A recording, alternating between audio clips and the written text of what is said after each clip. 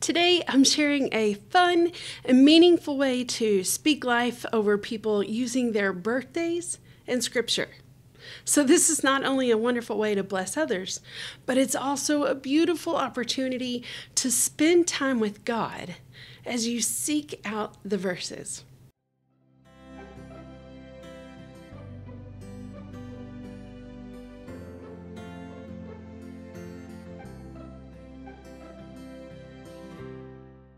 Hey there, friend. Welcome to Beneath the Fig Tree. I'm Rose, and I'm so glad you're here, like really a lot. And can I tell you something? We all know that reading the Bible and prayer, they're so important. They're non-negotiable even. But I also believe that there's so much more to a great devotion life than the, quote, perfect quiet time that we've all been taught about. I want to give you permission to lay down the guilt and the shame about what your devotional life looks like now compared to what you think it should look like, and discover how you best relate with God so that you can cultivate a devotional life that you love and look forward to. Around here, I'll share loads of tools, lots of inspiration, and tons of encouragement, all to help you cultivate the kind of meaningful relationship with God that you've always longed for, but you just didn't know how to make it happen. So, you ready to breathe new life into your devotional journey? Grab a cup, friend, and let's chat. In our last episode, we talked about the power of declaring God's promises over our lives. And today we're going to build on that foundation with a fun and actionable way to speak life over people using their birthdays to look up scripture. So this is not only a wonderful way to bless others, but it's also a beautiful opportunity to spend time with God as you seek out these verses. So here's how it works. First, and this is going to make total sense, we're going to ask God for guidance. We're going to start by praying and asking God to lead you to the right verse for the person that you're thinking about. So this intentional prayer time, it's a meaningful way to connect with God and to invite His presence into your process. And then second, you're going to look up the birthday. So take the person's birth date and then find a corresponding scripture reference. So for example, if your person's birthday is March 16th, 3:16, you might look up John 3:16 or any other verse 3:16 from any other book in the Bible. And then third, you're going to read and reflect. So as you find the verse, you just read it carefully and reflect on what it actually means. And then ask God to reveal how this verse applies to the person's life and how you can use it to encourage and uplift them. And then the fourth one, we're going to share the verse. So you can write it down in a card, you can send it in a message, you can share it in person, or you can get a little bit more creative with it. If you paint or draw or use some other creative medium, then make some sort of small gift or token that features the verse. I'll actually share some examples of some of the ones that I've done over the years here in just a bit. And then let the person know that you actually prayed for them and that you felt led to this verse for them. These personal touches can make the verse even more impactful and meaningful. And then 5, you're going to spend time with God. So as you search for verses and reflect on their meanings, you're also spending quality time with God. This practice not only blesses others, but y'all, it enriches your own spiritual journey as well. Okay, so here's the first example of one I've done.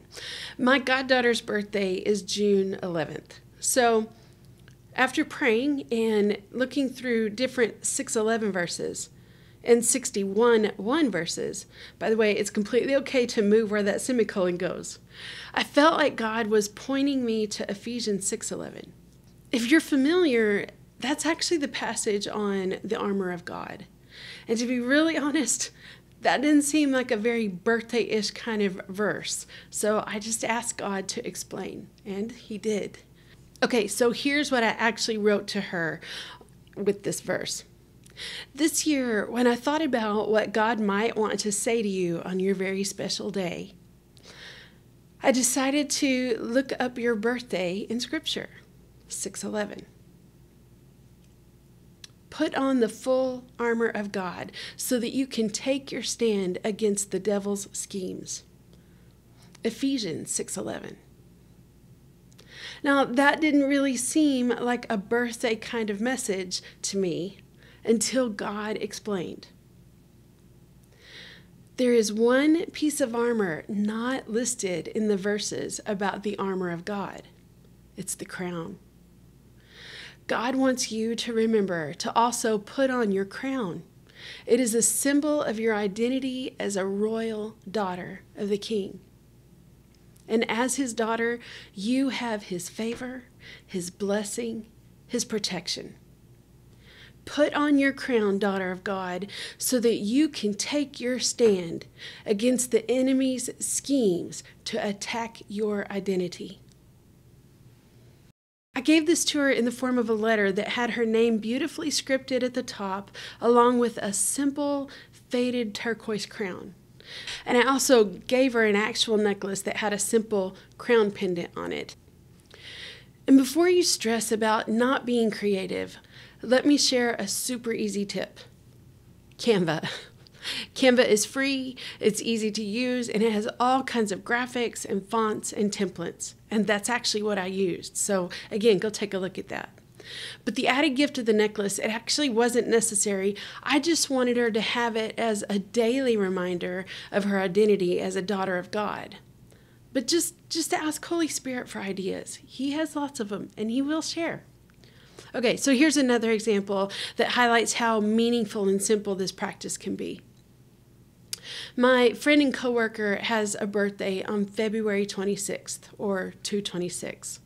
And the verse God gave me for her was Acts 2:26. It says, "No wonder my heart is glad and my tongue shouts his praises. My body rests in hope." She's actually a really joyful believer, and it fit her perfectly. And using purple watercolor, which is her favorite color, I scripted her name and I wrote out the verse down below it. It was this super simple piece, and she loved it. In fact, it now hangs in her office. And when I gave it to her, she was so happy to see her name on it. She said that no one ever gives her gifts with her name. So the color, the verse, her name, it was all easy, and it was just a way to make it special for her. The point is, the whole process is spending time with God, praying, asking for guidance, searching through Scripture, deciding how to share the verse. All of it is a way of spending time with God. So the end result is a sweet and meaningful blessing for someone else. This simple practice can have a profound impact on bringing joy and encouragement to others while deepening your own faith.